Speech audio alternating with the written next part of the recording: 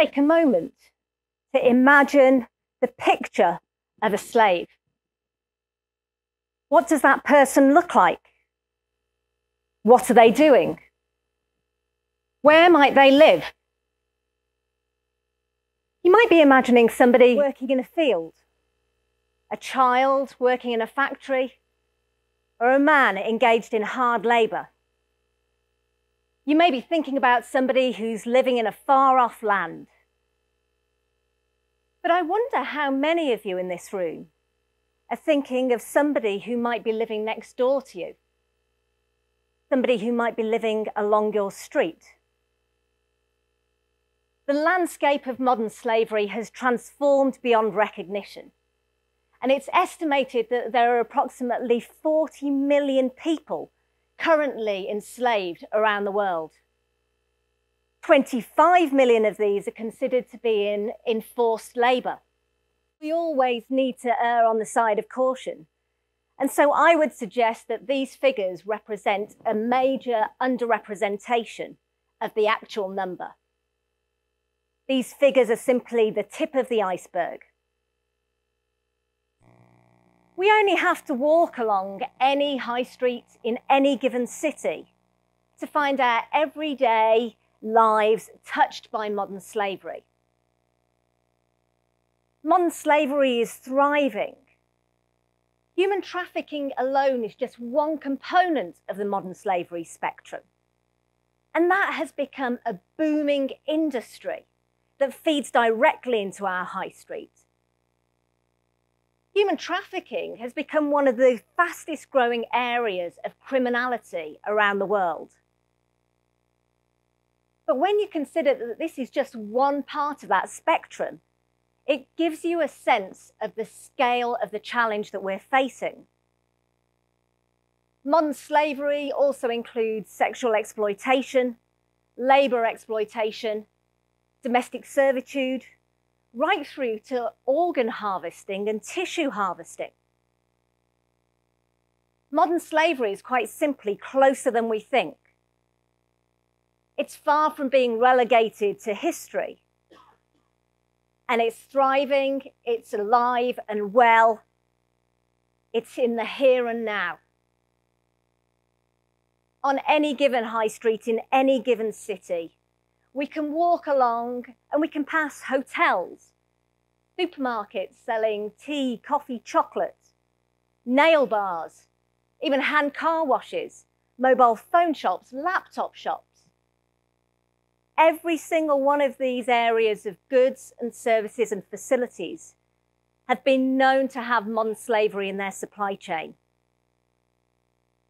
We've seen an increased amount of spotlight on car washes in recent years. And I think there are some really worrying and disturbing stories that are emerging about a small proportion of them. But sometimes we need to just question the price tag of the goods and services that we're engaging with. If you're going to a hand car wash and paying £5 to have your car cleaned by 5 adults, the numbers simply don't stack up. We know in our heart of hearts that that doesn't make business sense in terms of a sound business model. And then when you hear the reports that start emerging about the conditions in which those individuals might be living, that again makes you really take a step back and think twice. There have been cases where individuals working in car washes have been living in cramped conditions. They're being ferried from their home, essentially, to work on a daily basis and transported back. Just the fact that their movements are being so closely controlled is a clear sign of slavery and exploitation. In some cases, those individuals haven't been paid a wage. They've been fed false promises, and they've been maintained in a bubble of debt bondage, where essentially anything that they do as work, as employment, is being clawed back by the gangmasters to cover the costs, the inflated costs, I might add, of their accommodation and of that transport. And in some cases, the only way that they've been able to scrape together any income from that experience is when they've been told they can keep the coins that they find under the seats of any car that they're cleaning or valeting. That's what you can get for £5. Equally, we've seen an explosion across the high street of nail bars.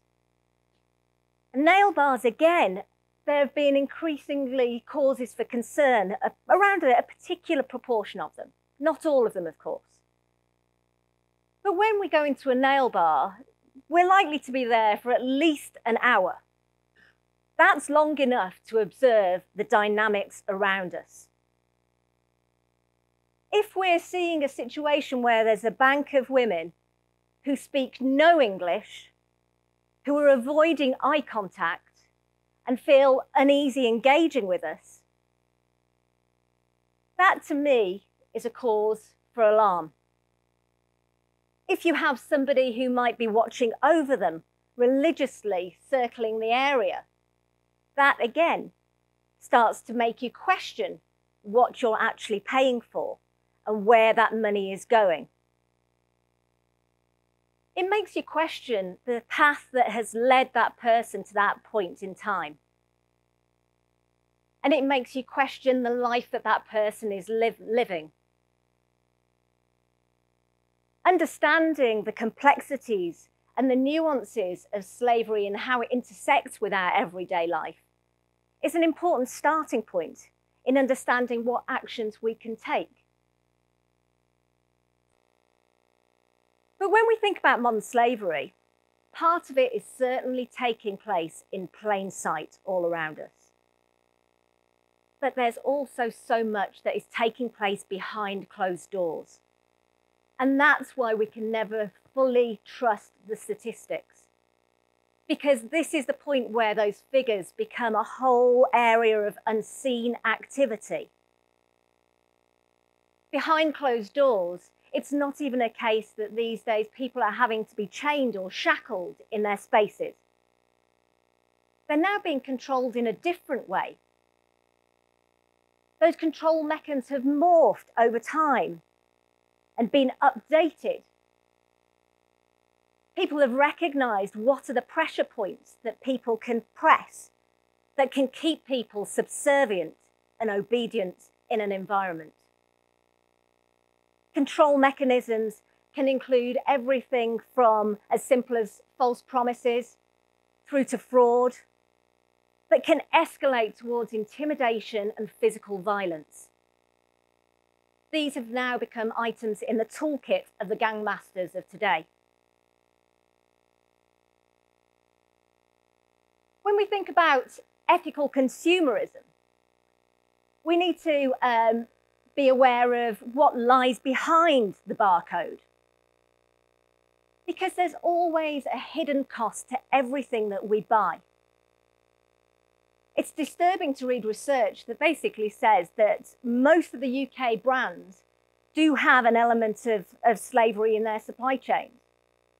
And some people have argued that for the organisations that claim they haven't got slavery in their supply chains, they're simply not looking hard enough. Some of those top brands that are on our high street have become just part of the general scene. And yet we forget too readily the exploitation that is taking place and that is rife in industries such as the garment industry. If we're paying £1 for a t-shirt, what does that actually mean? Where is the value for money? That bargain for us may well be coming at the cost of the lives of others. Rana Plaza is an example of a point in time where everybody stood back and thought about the garment sector and exploitation in the supply chain.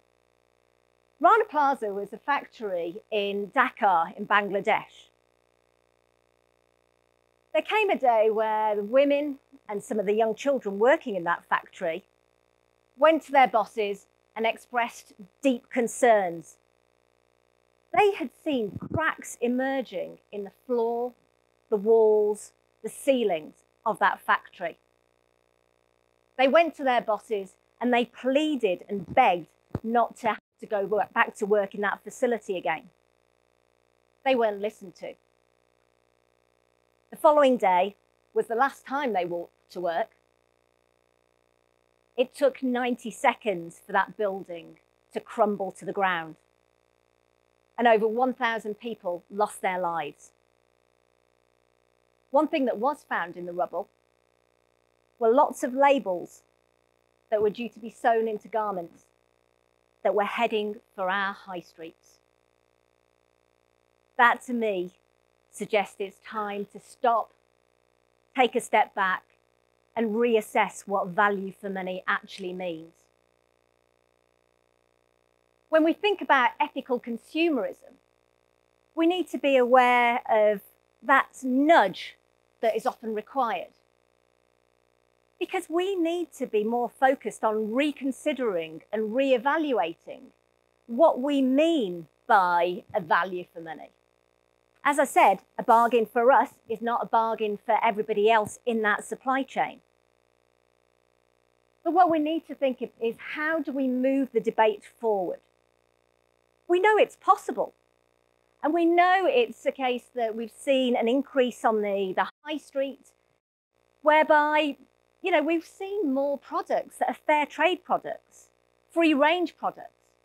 But for some reason, we're not seeing that real change, that step change that is required for a mass movement that really recognises that exploitation has become part of our daily lives. Why are we at a situation where we're willing to tolerate that? There are so many different codes of conduct and initiatives that organisations can sign up to. For example, there's the UN Global Compact, which has a focus on human rights and labour rights. There are big international organisations moving beyond the basics. But so many organisations are just disconnecting from those debates. But equally, you've got initiatives on our doorstep, such as the Code of Practice, looking at ethics in the supply chain. There's no shortage of opportunity. But what we need to do is be putting pressure on organisations to become part of that movement, to represent our concerns. But we also need to recognise that there needs to be a change at our community levels, societal level. Because actually, exploiters will prey on environments that they see as being vulnerable. We can look at vulnerability in a whole range of different forms, but we can see that it's partly about people who may be homeless, who may be dealing with challenges relating to mental health, learning challenges, or may have gone missing from home or social care. But also, economic vulnerability is an important part of that mix as well. Because sometimes, if people are finding themselves in a situation where they're on 0-hour contracts, short-term contracts, fixed-term contracts, or you have one adult who's working out of the whole family, that limits the life choices instantly of that individual and their family. It limits the options that they see for themselves. And that's a vulnerability that the exploiters will prey upon. We need to be moving towards a situation where we do force those around us to create secure jobs and jobs that have progression. Because if you don't see progression within your organisation, how can you grow and develop? But also, I think we need to think about vulnerability in a different way and recognise that it can touch our lives in a heartbeat. Vulnerability isn't just something that is a characteristic of other people. Literally 50 miles from here, a man in his 20s was held as a slave for 13 years. He worked 16 hours a day over those 13 years and had 2 days off in total. By the time he was reunited with his family, he didn't even recognise them. We need to recognise that this is something that's happening here and now. We need to make sure that we address the solution. We become part of that solution. And so I would suggest that we really need to go away from this thinking we can and we must do more.